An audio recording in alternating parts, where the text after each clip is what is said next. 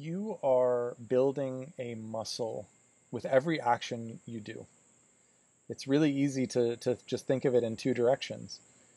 One muscle is like just like our kind of our human, our animalness, right? That part of us that wants to talk about other people, the part of us that wants to be better than everyone else, the part of us that's jealous, the part of it, right?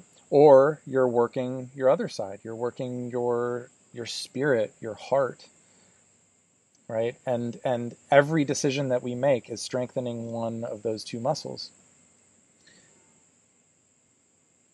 And it's always up to us, right? Yeah, we can't. I mean, there are plenty of times I'm not perfect. Like I catch myself, judging or saying this or whatever. But then I recognize that, and I realize, wait, that's strengthening a muscle that I don't want to strengthen. Why am I going to the gym working out a muscle that I don't want to strengthen?